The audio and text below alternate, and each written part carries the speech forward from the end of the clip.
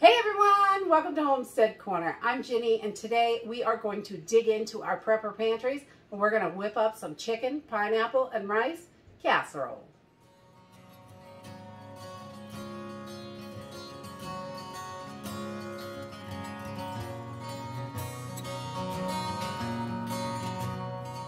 So I love a quick one-pot meal. Our pantries are wonderful to do that with. There are so many different possibilities, and this is just a quick chicken, pineapple, and rice Hawaiian type dish that is just super easy to make, and it is ready really quick. Takes a little while to bake, but it doesn't take much prep time at all.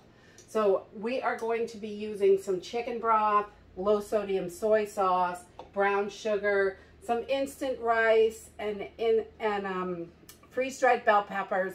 You can use minute rice for this. That works really well. I don't have any on hand, so I'm going to use what I have, and just any instant rice will work, really.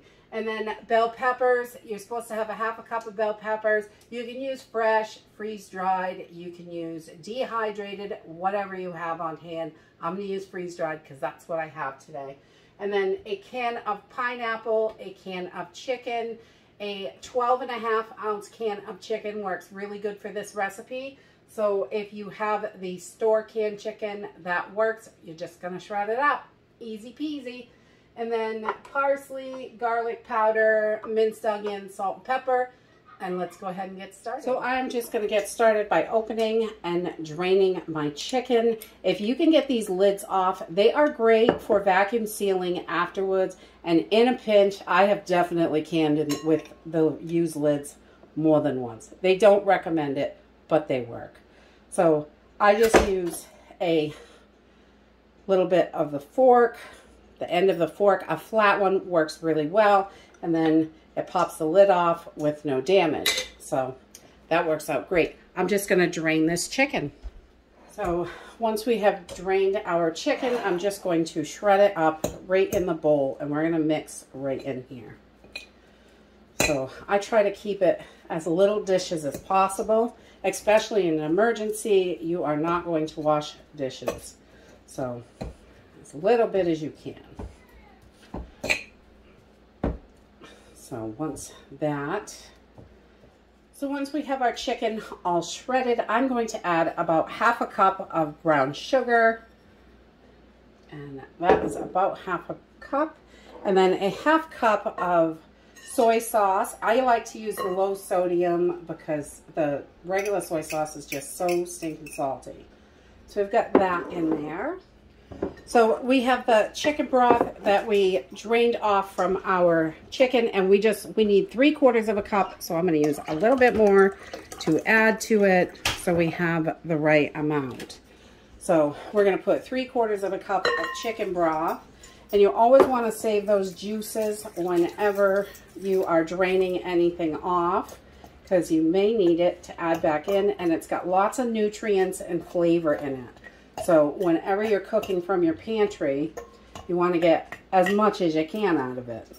Definitely. So we're just going to mix this all up. And we are also going to add about a tablespoon of minced onion, because I really like that. And we're going to add about a half a teaspoon of garlic powder. Put that right in there. And we're just going to mix this up really, really good now. We want to get this all mixed together so that sugar is melting in there, so it's not all granulated. So while we're getting this all together, I have got my oven preheating at 425 degrees. We have our chicken, garlic, minced onion, soy sauce, chicken broth, and sugar, brown sugar in here. And now we are going to add 1.5 cups of instant rice right in. We're going to add about a half a cup of chopped bell pepper and a 20-ounce can of pineapple tidbits and the juices. You want those juices right in there. So that's going to be your liquid to get that rice rehydrated. And it's going to make it delicious. And then we are just going to mix this all up. I love casseroles because it just takes a few minutes to throw it together, pop it in the oven, and there's dinner. You get all your other stuff done. Or put your feet up if you got them in it. That'd be nice, huh? Doesn't happen that much. Definitely. So once we have this all mixed together, we are going to take our pan and we're going to spray our pan down. And this is, just a couple of quarts pan. And I think it's 2.5 quarts maybe. So we're just going to pour this right in here. And this gives you a nice, good sized casserole. This will feed 4 or 5 people. You could probably stretch it out to 6 if you had some good sides with it, depending on what you're doing. But just as it is, I mean, it's got fruit, vegetables, meat, and it's delicious. So we're just gonna put as much in there as we can and just even that out the best we can.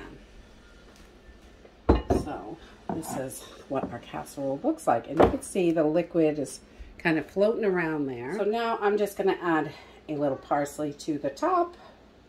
About a teaspoon or so.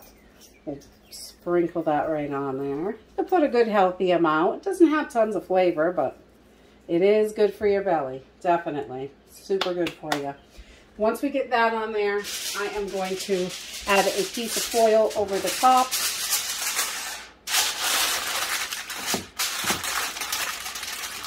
And we're going to pop this in our preheated oven at 425 degrees for about 45 minutes. So this has been cooking for about 45 minutes. So I'm going to remove the foil. I'm just going to pull that off. Look at that. We're going to give this a good stir. The liquid is just about gone. And we want to make sure that the rice is done. And if you had fresh raw chicken, you'd want to make sure that was done right now. This recipe we used canned, but you could definitely use fresh in this, and you don't have to cook it first. So we just give that a good mix. Make sure everything is mixed in good.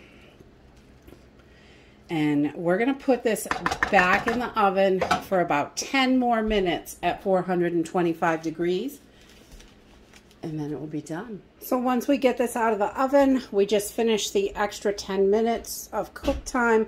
I'm going to let this sit on the counter for about 5 to 10 minutes while I get everything ready. And then it'll be ready to eat. There you have it, a simple and easy dish. It is just a one-pot meal. It's super good. And you can switch out the chicken with pulled pork. That is also really, really delicious. So I am ready for lunch.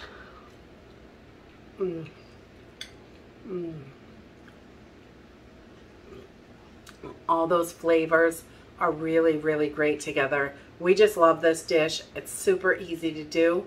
The girls can put it together. I have teenage girls. They can slap this meal together in just minutes and toss it in the oven. So we love one pot casseroles, soups, stews, anything simple and easy is my favorite cooking. And that's it for today. If you like this video, give me a thumbs up. Subscribe. I'll see you in the next video. Bye.